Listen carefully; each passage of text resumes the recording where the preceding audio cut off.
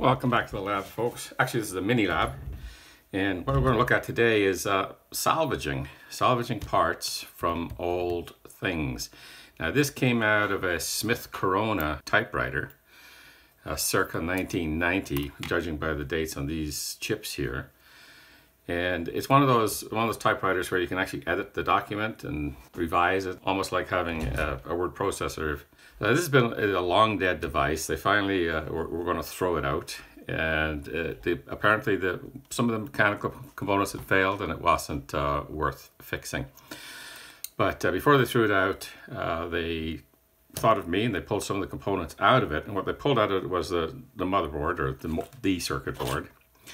And this keyboard here, which is a really nice little keyboard, and I want to use this on a project. It's very strange. It's a very strange device. You see, it's got these leaf springs, and underneath this bar here is just like one of those rubber keyboards where you've got like this is the printed circuit board, so you'll have a pattern on the printed circuit board, and you got this little rubber molding all the way down here with all the key switches on it and the little contacts, little conductive contacts underneath, just kind of like you'd see in a multimeter or something like that. But then they attach all the keys with these strange leaf springs that reach over and operate the switches. And normally those kinds of switches, if that's what you like to call them, feel like crap. But by doing this, Smith Corona came up with a way to make them feel pretty good. Like these feel actually quite excellent. So the feel is really nice. Like you get a full travel on it, and it's a hard stop at the bottom. So it's the kind of thing that a typist would like. And yeah, they did a fine job of making a $200 keyboard into a $20 keyboard. I'm only guessing at the prices, but I imagine that's the sort of ratio that you'd get between having something that had, real key switches in it, like cherry switches or something like that, and this, which is just one of those silicone rubber mats with a bunch of little conductive dots on it. And not even a PC board, just the whole circuit is printed out on this. So I want to use that keyboard. So one of the things I really want to get out of here is the socket here for the keyboard. Now, like just going through this device here, just going through you can see all the chips on here. There's a lot of handy chips. So if you look at here, this is a 74 LS373 8-bit latch. These two here are 8052 microcontrollers, but they're not, unfortunately, they're not the ones that you can reprogram. They're mask programmed, so they don't have the EROM in them.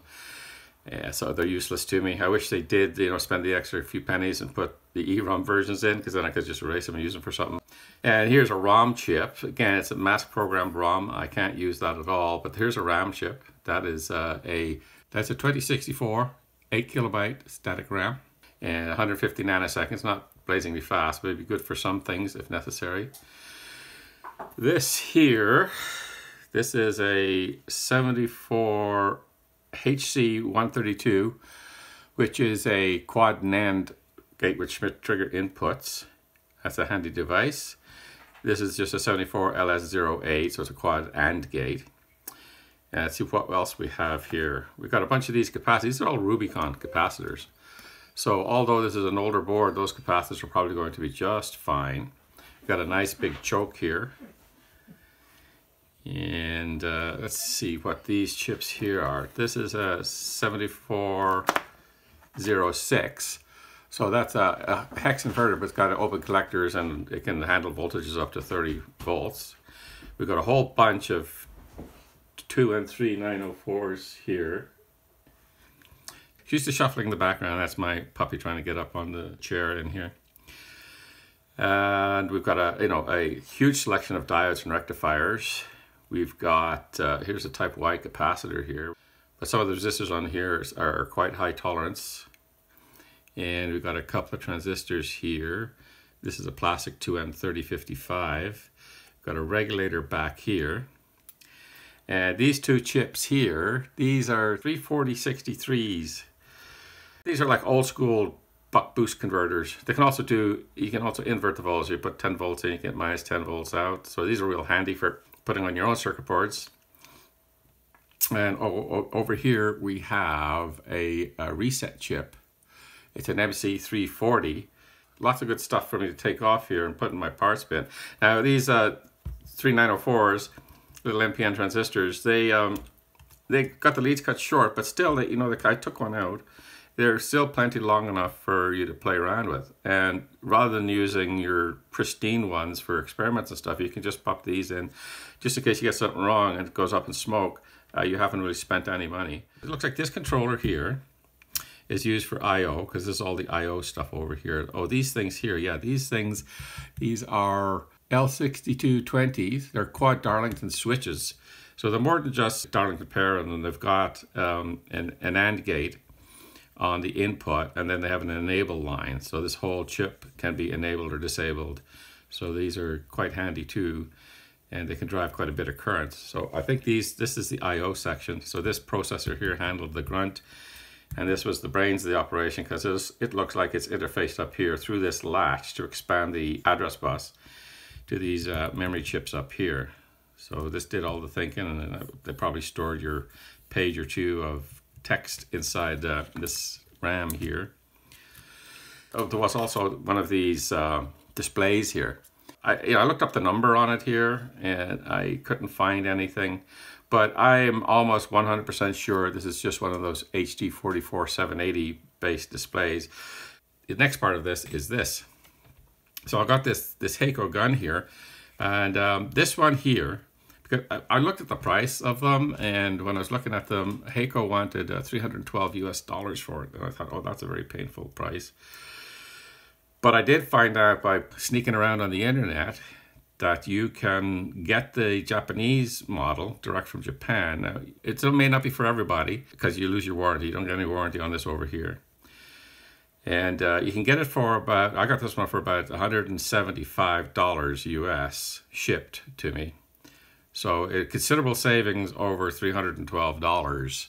It works out to about like 137 bucks or something like that. Check my math, I might be wrong. Now I do have an IU desoldering station, but it's horrible to use. Like, first of all, it develops some leaks, so the vacuum is not quite high, and I keep patching those leaks up, and it keeps developing more of them. And also the way it works, it's got one of those big steel springs in it as a filter, and it's just horrible to clean. And you need to clean it all the time. You unsolder 8 or 9 pins, you gotta take the thing apart, let it cool down, and clean it out and go again. Now when it's working, it works fine, but it's rarely working. Now another thing you have to do with these here is they come, like in Japan it's 100 volts. Here in North America, they call it 120, but where I am, I'm in a rural area, it can go anywhere from 110 to 120.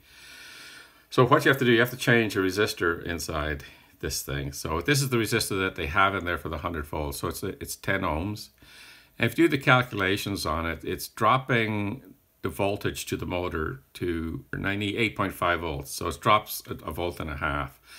And that, of course, gives you the current through it. And if you do the same calculation for the one here, what Hakko do is they put in two, I think it's 300 ohm resistors to get it to work in North America. But that's assuming 120 volts.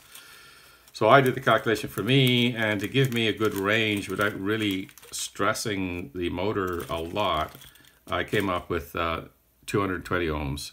So in parallel, these give 110. Now there is space on here to parallel them because you need the wattage. So I think if you do the calculations and you're trying to drop it sufficiently from 115 volts down, you need like close to 3 watts. So I got two 2-watt resistors, give me 4 watts. There's lots of headroom there. And I put these 2 in, and now it works at a more reasonable speed. Before it was revving its head off. If you want to save 137 US dollars, first of all, you forego your warranty, and second of all, you have to do that little modification. You don't have to. I've heard of lots of people who've been running these things for years on North American current and haven't had any problem at all with them. But I thought to be on the safe side. And I didn't show you that process because it's all over YouTube. There has to be 20 videos up of people showing you how to do this, and there's other articles available too, so I won't bore you with that. So what I'm going to bore you with is seeing how it works to remove these components that I want to get off. Now the one I'm going to get off here is this one here. I want that socket because I want to play around with that keyboard, but I'll eventually get all these off of here and use them for something. Let's see how this does in getting this socket off. The idea with these, and I found out this one, my IU one, is that don't put too much pressure on those pads. Just very gingerly put it down there, get the solder melting, and then rotate it around just a little bit and operate it for a second or two. What you don't want to do is put too much pressure on the pads, because especially this era, the pads seem to be not very well stuck down to the boards.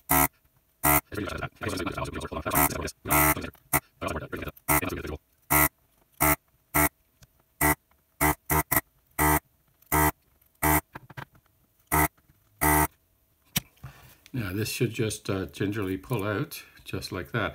A lot of times what they'll do, they'll just fall out, but this has got enough pins on there, I guess, that got that out cleanly. And you could tell that even if I was repairing this board, we've done no damage at all to all these pads.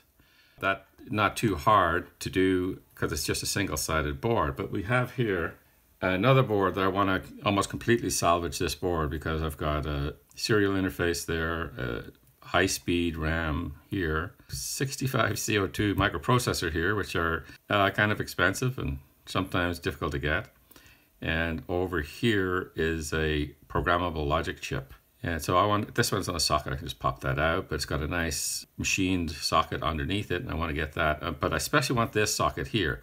Now these sockets they got a thing on it that says RN. If anybody knows where to get these sockets, please let me know. These sockets are a godsend. So they're almost as good as a zero insertion force socket. Now they don't have zero insertion force, but they have very nice insertion force, but still hold onto the chip well. They have these little things underneath here for them to easily put in something to remove the chip. And if you look at the way they're built, they've got the outside contacts are at an angle going in like this. So they guide, even if the legs aren't exactly vertical, they guide the chip in. They're really nice because this is where I put the ROM, and it's really nice to be able to pull it out, reprogram it, and put it back in again. These sockets are absolutely wonderful. So I'm going to try and get this one out. This being a double-sided board is going to be more of a challenge. But let's start out here, see where we can get with it.